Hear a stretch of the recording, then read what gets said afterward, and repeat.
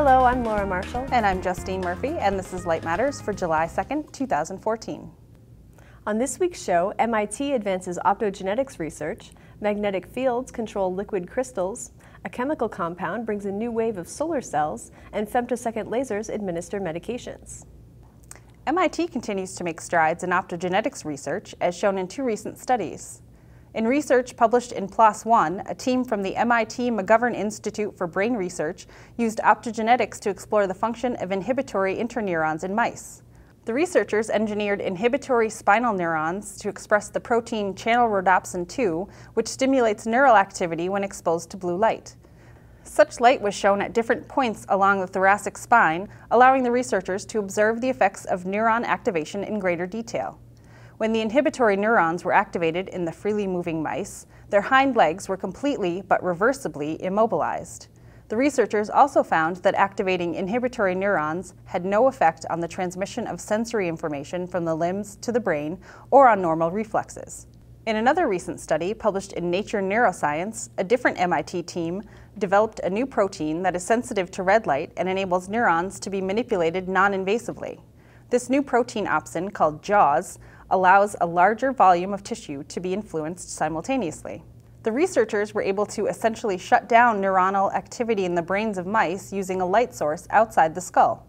The new technique was found to be as effective as existing neural silencers, which rely on invasive methods such as implanted optical fibers.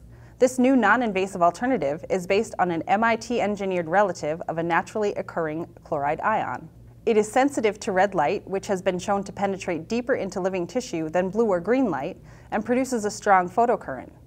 Although additional testing is needed, the researchers say the new approach could lead to better, more effective treatment of epilepsy and other neurological disorders, as well as eye diseases like retinitis pigmentosa.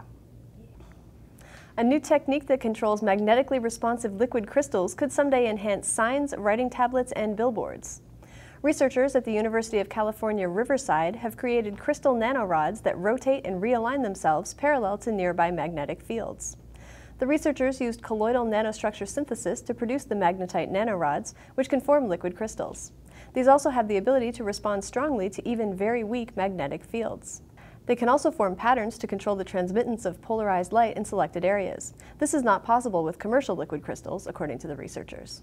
The new liquid crystals could be used in applications such as displays, optical modulation, and anti-counterfeiting efforts. The research is published in Nano Letters. Researchers from the Stevenson Institute for Renewable Energy at the University of Liverpool have found that magnesium chloride, which is found in tofu, bath salts, and de-icing solutions, may be able to produce cost-effective, efficient, and non-toxic solar cells.